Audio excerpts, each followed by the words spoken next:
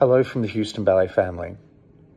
First and foremost, I hope everybody's safe and well at home and taking care during this unprecedented time.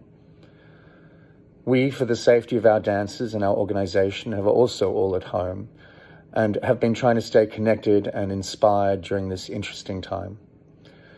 We are, with heavy hearts, are here to tell you that we are cancelling the remainder of our season. It is something that I never dreamed of doing, and I know the heartbreak of the dancers and the artistic staff and the entire organization. But we will be back, Houston strong. We've done this before, and we will be back.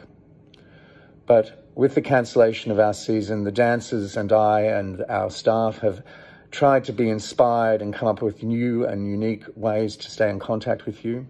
We're going to try to get our performances online for our subscribers to see. Interviews, Zoom chats, anything that we can. The dancers are artists and creative people, and we will survive and we will thrive in this time.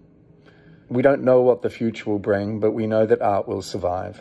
And we know that Houston is strong, and Houston Ballet will be back on stage and with you in person very soon. But until then, please join us online. Join us on Facebook, on Instagram. We're going to try to stay connected to everyone. I think this is going to test us all to see how creative we can be in this new time. With all our love from Houston Ballet, please stay safe. Let's flatten this curve.